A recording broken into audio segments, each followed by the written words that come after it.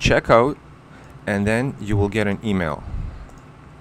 The first email you're gonna get is your welcome email, and it's gonna give you a link to your billing portal. The billing portal is pretty much where you change your credit card number if it's expiring, or if you want to upgrade your plan to a faster plan, you want to buy new features, or you want to cancel, whatever. This is where you do that. The second email you're gonna get from HostGator is gonna have a link to your main control panel that you're gonna use to install WordPress. And as you can see, it has your username, and the password is already generated for you. Now, click on this link, click on the control panel link, and open it in a new tab. Log in with your username and password. You can just copy and paste them from the email and log in.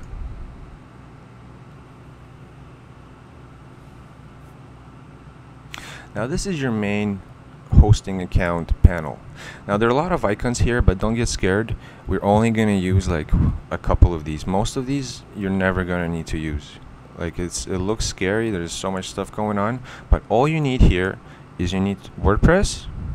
Another thing you're probably going to be using is email, if you want to set up professional email, like your name at your.com, your name at yourbusinessname.com, or whatever. Here under files, you're probably going to use the file manager, and actually you will be using the file manager. There's a couple things we got to do. I'm going to show you how to do that. And down here you have all these other options. You have your databases. This is more for professional web developers. You're not going to need to know any of this stuff. But if you ever need to go and change your settings or modify something from your control panel, this is it. This is where you're going to do that. Alright, so let's install WordPress.